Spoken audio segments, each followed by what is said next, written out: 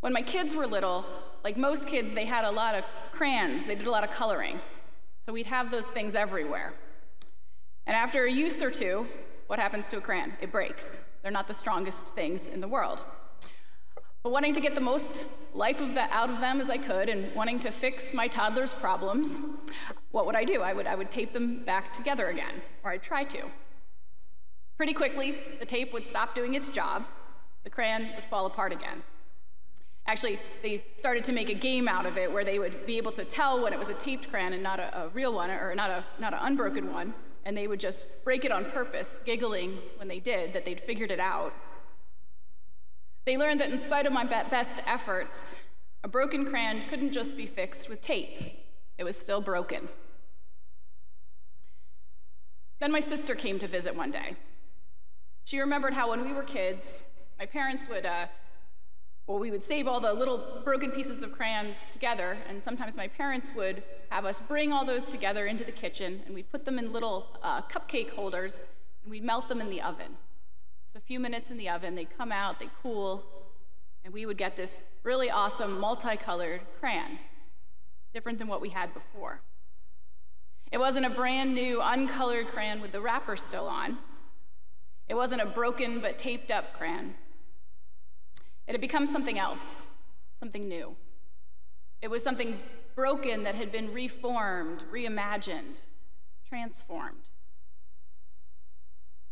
I think that's like Easter. The gospel's not so much a story about God fixing things or making them easier, not even for his own son. Jesus' body wasn't taped up and returned. It didn't revert back to what it was before as if it had never been hurt at all.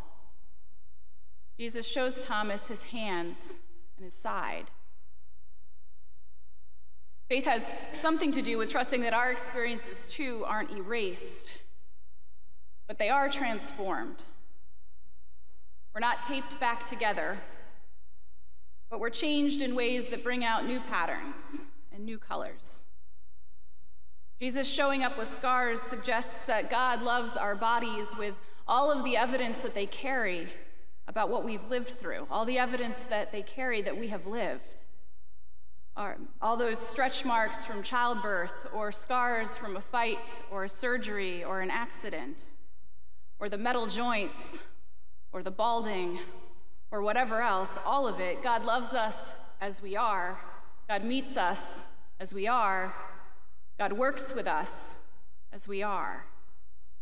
Resurrection isn't about fixing necessarily, but transforming in ways that honor all that we've been through.